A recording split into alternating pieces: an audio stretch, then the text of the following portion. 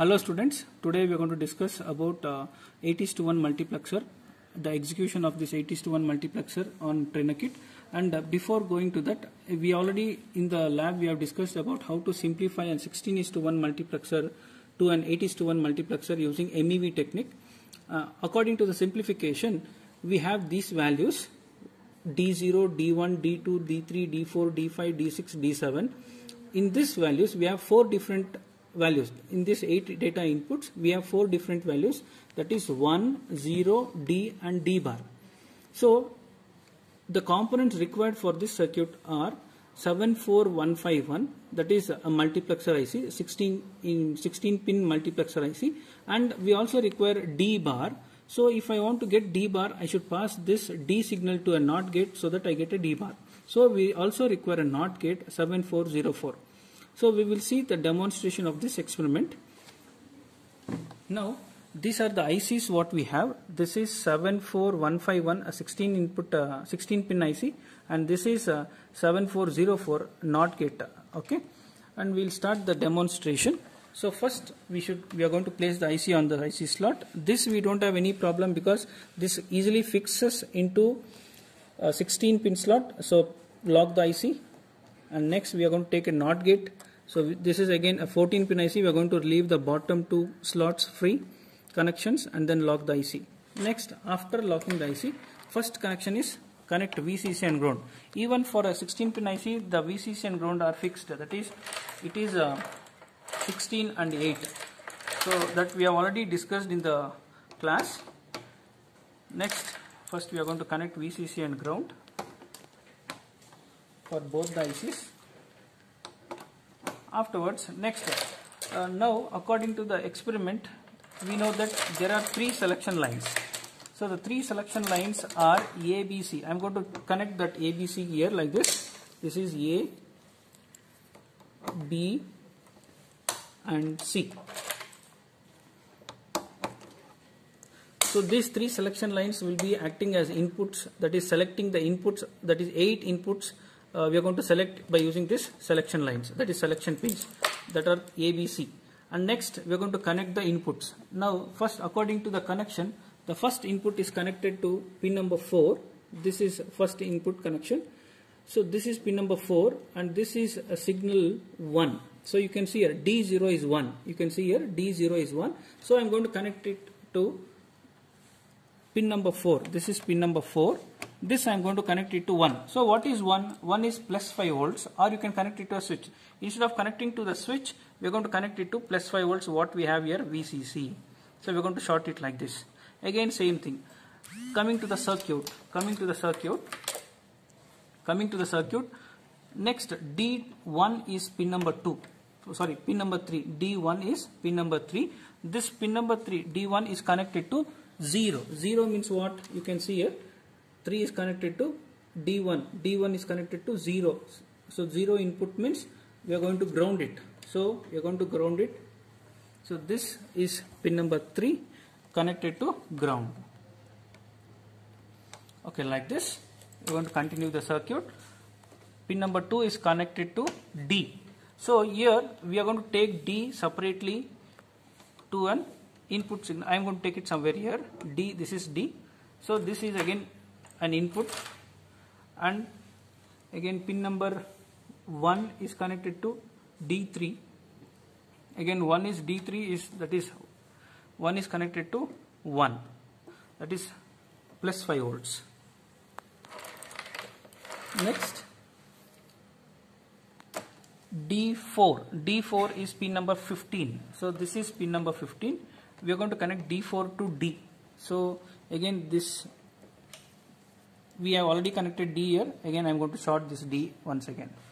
Okay, fine. Next, D5 is pin number 14. This is pin number 14. I am going to connect this pin number 14. What is D5? According to the connection, D5 is D bar. Where do I get D bar? I am going to get D bar from my NOT gate. That is the output of NOT gate. This I am going to connect. So now what happens? I am going to get D bar from here, but did I connect D from my D? No. So I am going to connect D here. We already have D here. This I am going to connect it to the input of NOT gate, and the output of NOT gate is D bar. This is what we have connected to pin number 14. This is pin number 14. Okay, next D6 is 0 again. D6 is connected to pin number 13. This is pin number 13 is connected to ground. 0 means ground. I am going to short the ground again. Next D7. D7 is connected to pin number 12. So this is pin number 12 and connecting to what? D. So I already have D here shorted. Once again I am going to short it like this. So you can short multiple connections if required. Next, these are my inputs. All my 8 inputs are connected and it is connected to all the 8 pins for input connection. Next comes your selection pins. So we already have 3 selection pins, A, B and C. So A is your MSB. A should be connected to pin number 9. So this is your pin number 9, connected to pin number 9. Next, B is connected to pin number 10 and C is your LSB connected to pin number 11. So I am going to connect it like this. So we have already connected the inputs, 8 inputs. We have collected the selection lines. Next remaining is my output and one more important signal, enable signal. Pin number 7. See, we have taken here. Pin number 7 is an enable signal. We are connecting this to what? Ground. Because it is an active low signal, we are going to connect it to ground. So I am again shorting this ground. You can connect anywhere here. I am going to connect it here. All the grounds are together. Next, my output. Pin number 5 is my output. I am going to connect pin number 5 to any of these output signals. So I am going to connect it to this. So this is my connection for multiplexer. Now we will verify the truth table.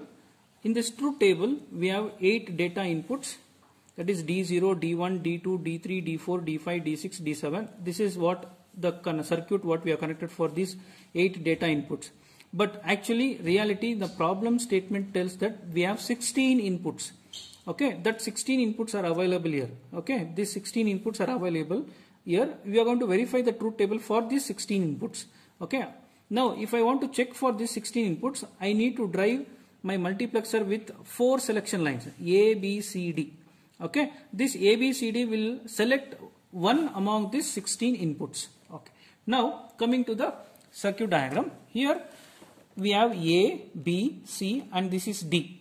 Okay, now we are going to combine all these 4 selection lines together, but actually reality we have done it by using 8:1 multiplexer, but my problem statement is 16:1. We are going to verify the truth table for 16:1 only. Now first we are going to start.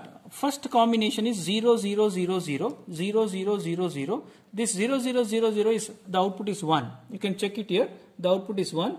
Next 0 0 0 1, even the output is 1. That is what the input for selection line 0 0 0 1 is also D2 D1.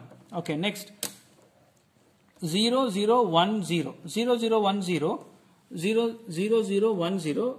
The input is 0. That is what I am getting here. My output in the multiplexer as 0. Next 0 0 1 1, again it is 0. So again the output is 0. Next 0 1 0 0 is also 0. Next 0 1 0 1 is 1. Okay, this is 5. Next 6 is also 1. So you can easily come to the expression what we have already given. So you can check it out. Which are the inputs will be high, data inputs will be high. This we have totally 16 data inputs.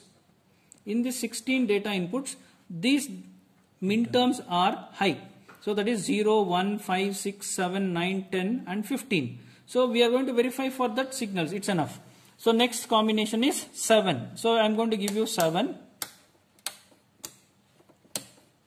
7 is 1. Okay, next is 9. 9 is also 1. Next 10. 10 is also 1. Next 15. 15 is also 1. So if I check for any other combinations other than this min terms, it will be 0. Suppose example 4, we don't have 4. So I am going to check for 4. 4, this is 0, 1, 0, 0. That is 0. Now suppose if I check for 8, that is 1, 0, 0, 0. That is also 0. If I check for 12, 1, 1, 0, 0. That is also 0. So this is how we are going to verify the multiplexer for 16 inputs is to 1 output. Thank you.